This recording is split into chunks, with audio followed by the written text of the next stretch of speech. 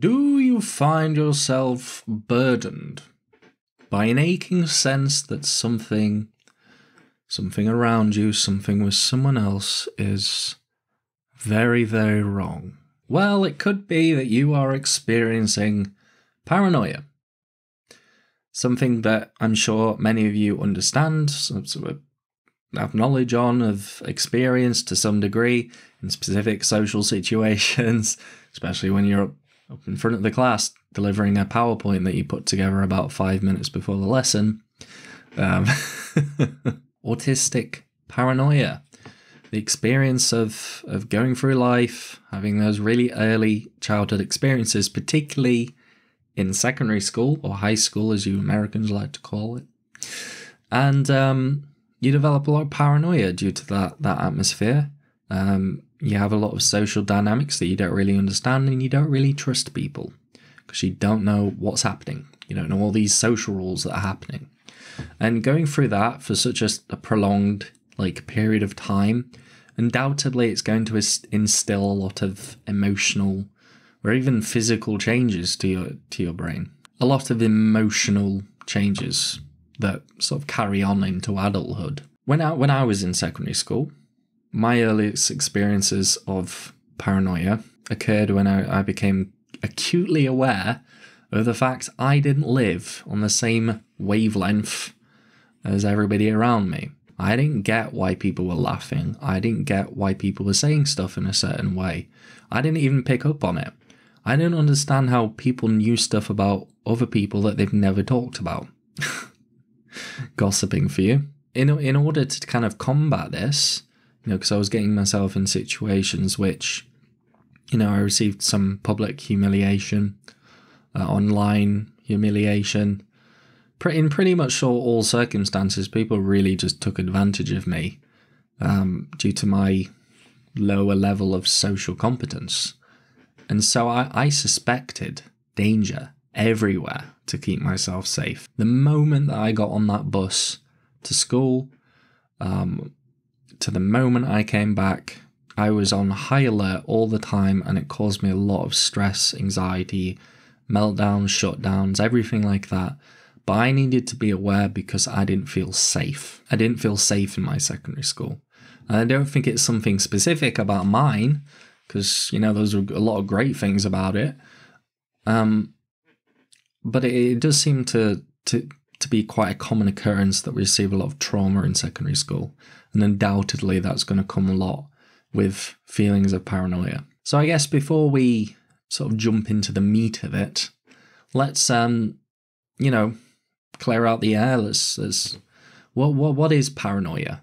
Why does it happen? Paranoia is the feeling that you're being threatened in some way, such as people watching you, acting against you, even though there's no proof that it's true. And this is a difficult one because it's always the social landscape. It's not always certain, and nobody has the power of oversight.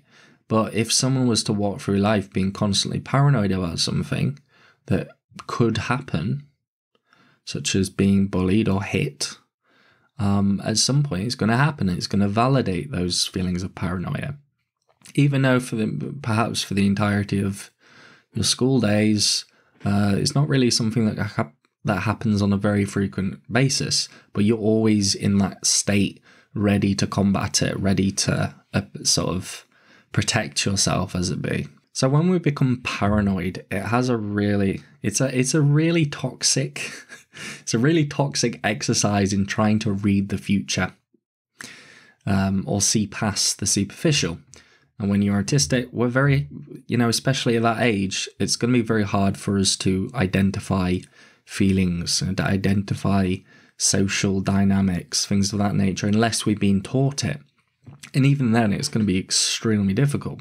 If you're paranoid, you're going to focus on those thoughts, those feelings, and it's going to sort of go in a loop, and it's going to be a lot more of a constant thing even each day. You may not even have a diagnosis of paranoia because you don't fit the criteria, but you do feel paranoid all the time, but you don't really know why. And the thing is, yes, nobody has that power, so it leads to a constant state of anxiety and mistrust And that anxiety and mistrust can carry on into adulthood. You know, going into, I guess, one of the more specifics about sort of autistic paranoia. You know, I've already said it, but your natural instincts for people will be off. You know, we base how we think people will act based on how we think about things and how we perceive things. And, you know, if you don't and you're different, you're not really going to have a good sense for it because people aren't like you. The majority of people, like 98% of people. Do you have autistic paranoia? Do you hate or suspect pretty much all of the NTs, all of the neurotypicals that you come across? Do you suspect that your close friends secretly hate you and they're actually planning something against you and they're just keeping you around for a laugh? Do you think that words or affirmations that people give you are like an illusion? Like they're just saying it for the sake of it? You know, do you doubt your own interpretations of things that are happening around you?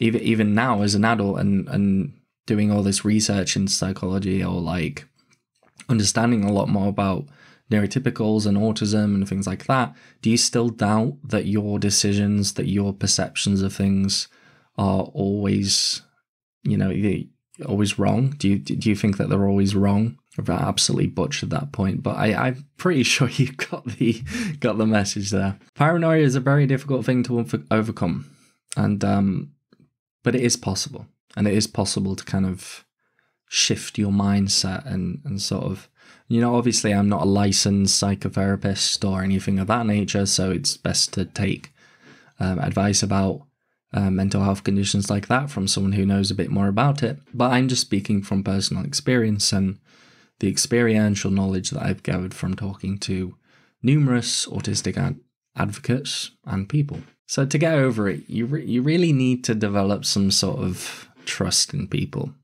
And that requires a lot of patience. And it requires you to trust in yourself as well. You know, we can never be completely certain of things, but we can have a good idea about it. And we can think of things that are more likely to happen than other things. The issue when we grow up and we have all these traumatic experiences in childhood, in adolescence, is that we have a very negative experience of people.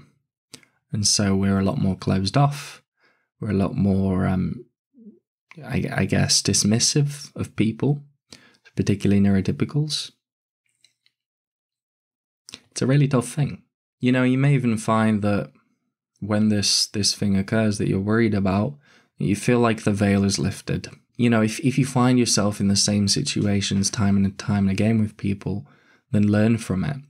But you don't need to be paranoid about things. You shouldn't be overthinking lots of things in your head over and over again.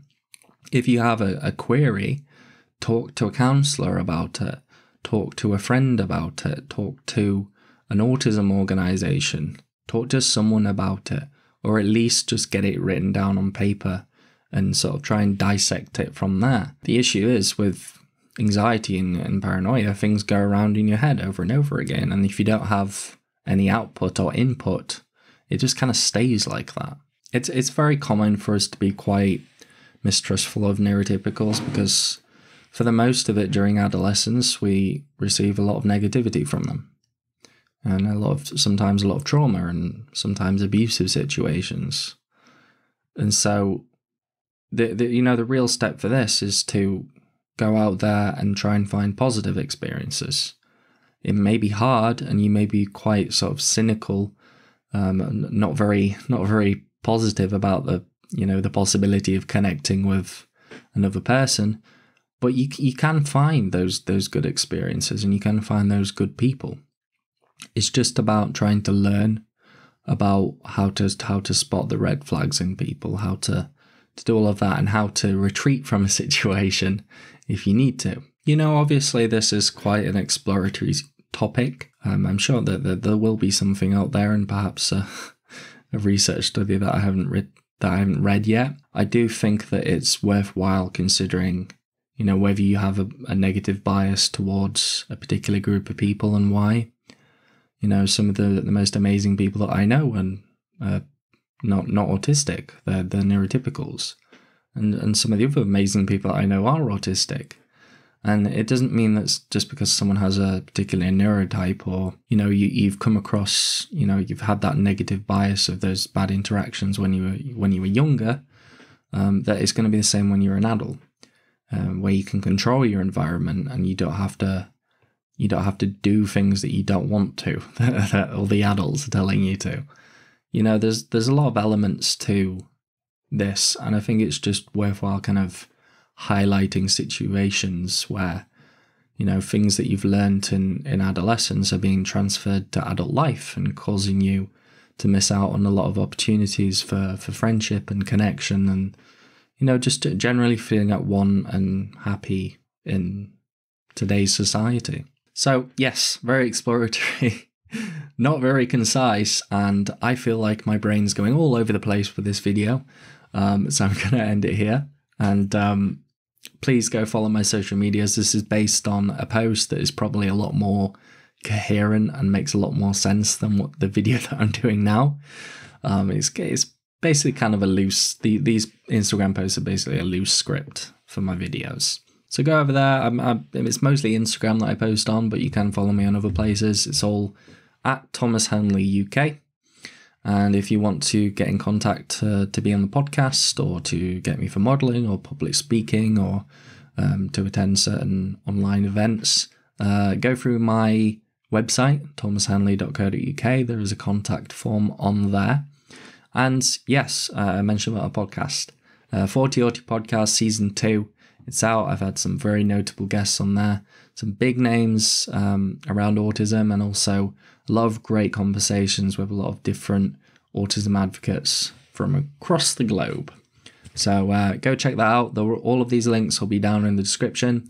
And I hope you have enjoyed this topic, and please comment down below letting me know, you know, what are your experiences with paranoia? Do you think that these feelings towards neurotypicals are warranted, or do you think, you know, maybe it's time to sort of try and get rid of that negative bias? That's a very loaded question. Apologies for that. Anyway, I'll see you later, guys.